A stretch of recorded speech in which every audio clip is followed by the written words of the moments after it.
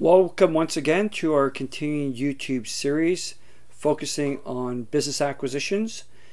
My name is Christopher Neufeld of Neufeld Legal, and in this particular YouTube video we're looking to discuss some tips and ideas with respect to acquiring a restaurant or a bar, or starting a new restaurant or bar, whether it's a franchise system or a non-franchised independent system.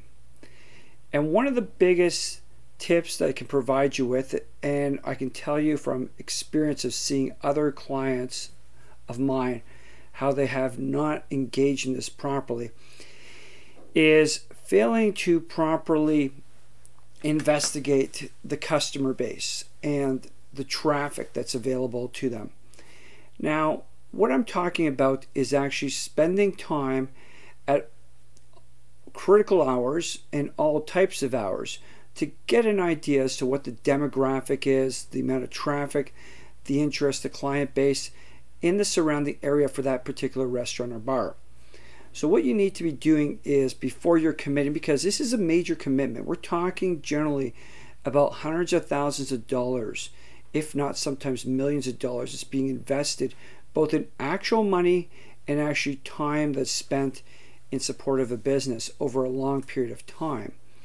That what you really should be doing, because it really costs you nothing from an outside standpoint, is actually finding out what kind of traffic, what kind of people are in the general vicinity at all hours of the day.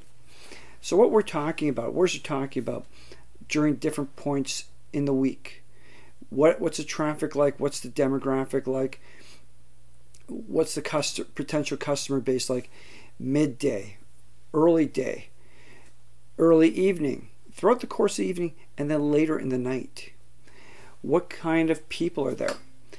I know this might not sound politically correct, but the thing is, it's your customer base. You want to be knowing what kind of prospective customers are in the vicinity, and you want to be driving around seeing like what people are doing, what people are doing at other locations.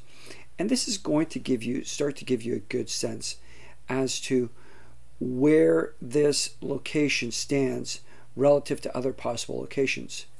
Now, how do you build this out? What do you do next? Well, one of our suggestions would be to either, if you're in a franchise system, you want to go look at other franchise locations and see what kind of traffic they're attracting, and trying to get a sense of how busy they are and how profitable they are. Because oftentimes you'll find out about these profitable franchise locations or profitable restaurants, and there are certain key indices that you'll notice, you'll pick up on, you should be able to, as to why this location is doing better than other locations. Is it the type of people? You can tell by the cars they're driving, the businesses that are surrounding it, the crowds that are there later at night, and the crowds you don't necessarily want to be there later at night. Then also you want to take a look at your competition. There's readily apparent what your competition is. How close are they? And what kind of clientele are they attracting? You want to go drive around after looking at the location you're spotting out. What kind of people are in that area? Because are they the same people? Are they willing to go from one neighborhood to the next? Or are they more likely to just move into your neighborhood and skip over that other neighborhood? These are considerations you really have to put some time into, and take the time.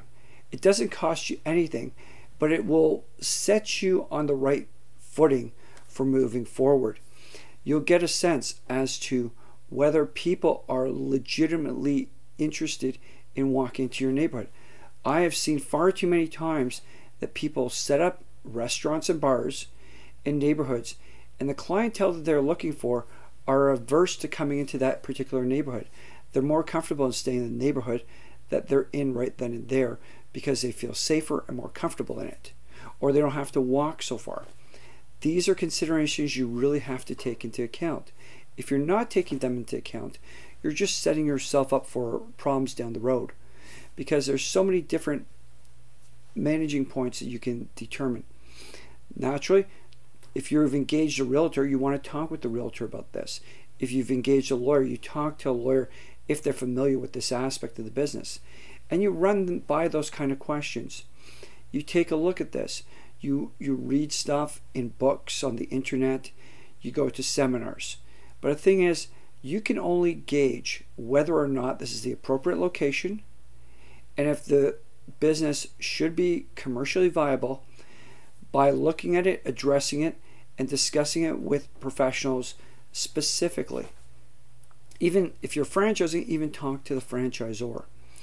And if you're buying an existing business, realize that you're not going to change the demographics and how people react to stuff that much.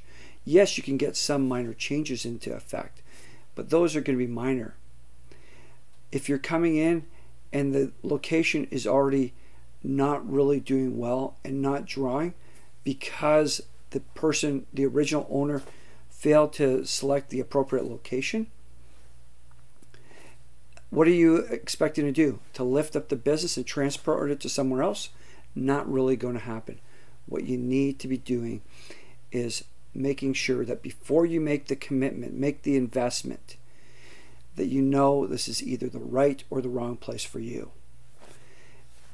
And that requires time on your part. You can't necessarily leave it to chance or leave it to somebody else. That is a mistake that I see all too often with previous clients who come to me later and having trouble with their business. You do not want to be in that same boat. You want to be confident going in. Thank you very much. I look forward to seeing you again.